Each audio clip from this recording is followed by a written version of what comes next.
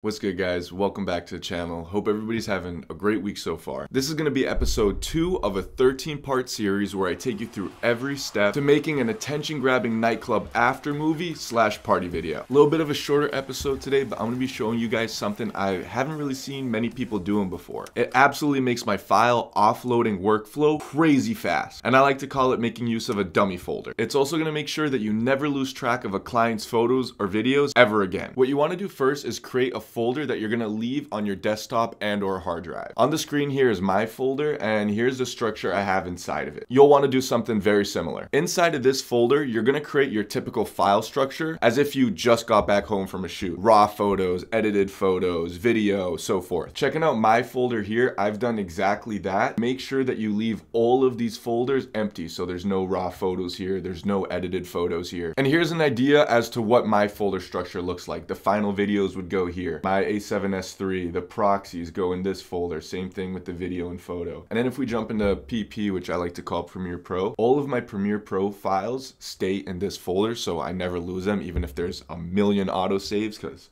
we're working with Premiere Pro. Photoshop files, so if I'm working with titles, I drop those in here. Anything After Effects related. Basically anything that I'm going to be putting in my Premiere Pro bins, I put in this Premiere Pro folder. And then I have a media package where I create a folder just to share with the client. And I have like a quick thank you, kind of like a business card. Now that you've seen my dummy folder and you've created one similar, let's act like we just got back from a shoot. You put your SD card in your computer and you're ready to offload the footage. This was actually me doing it last night, getting a head start on some projects.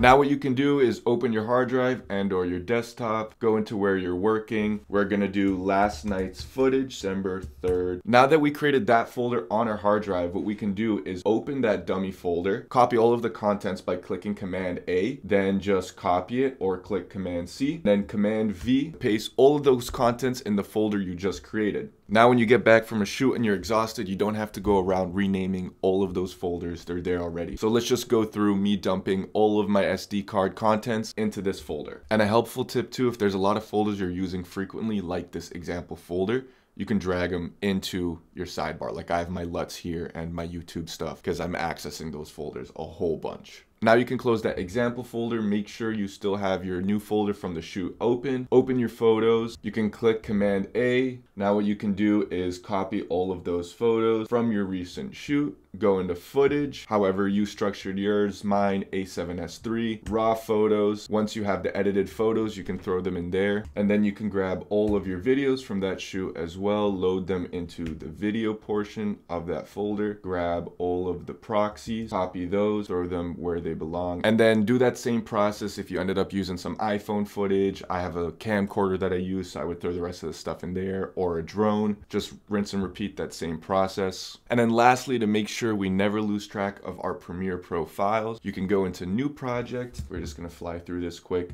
Go down here to Choose Location, Hospitality, Chemist, Premiere Pro, go into Premiere Pro folder, and then Create. And now that we have that project created, of course, if we go into PP, which is Premiere Pro, we check out PPF, Premiere Pro Files. That's exactly where that file is located. All the autosaves will go there and all the other folders that Premiere Pro creates. Adding to the benefit of this, your file structure and folders for years to come are going to be organized in a uniform manner, which is going to make it incredibly easy to always access your files super quickly, and or when a client asks for footage or photos weeks or months later. And if we check out one of my backup hard drives, we can see all of my projects from 2022 and 21. And if we click on any of these, like Bailey Road Band, a video I just finished, for example, click on the final folder.